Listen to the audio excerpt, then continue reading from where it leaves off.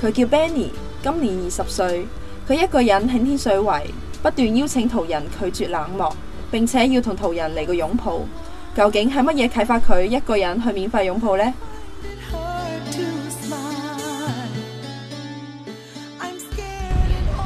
有法都係 one man 嗰啲，即係我睇幾次我就落，我好印象深，我即係落淚3次嘅。最有趣就係因為我都係香港人，我都會尷尬嘅。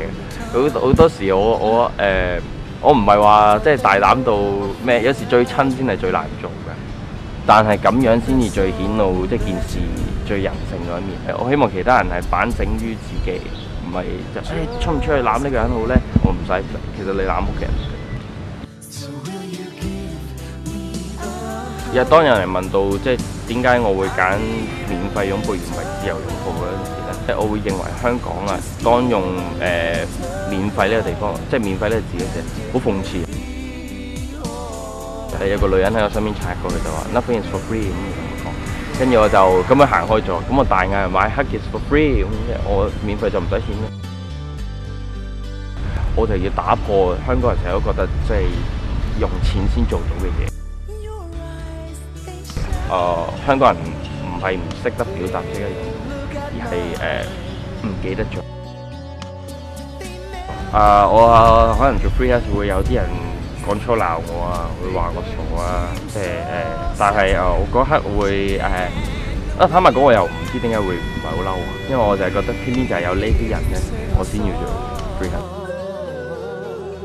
正等於即係 one man 點解去到今時今日，每一個禮拜4喺悉尼都會做 freelance， 但係佢都係堅持一個人。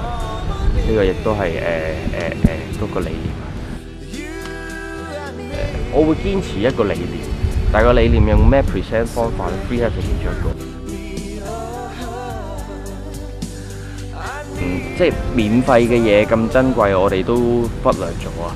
所以先至點解會即係所以啲人先唔珍惜啊！所以點解免費嘅擁抱，我就係要提醒佢哋呢樣嘢先係最珍惜嘅。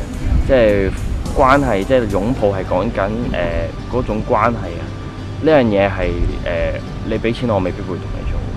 但係呢樣嘢先係我哋最珍貴嗰樣嘢，就係在於呢樣嘢，而啲人就唔記得咗，所以我就 free 就提醒佢哋，所以我唔係話佢哋唔識，但係佢哋唔記得咗。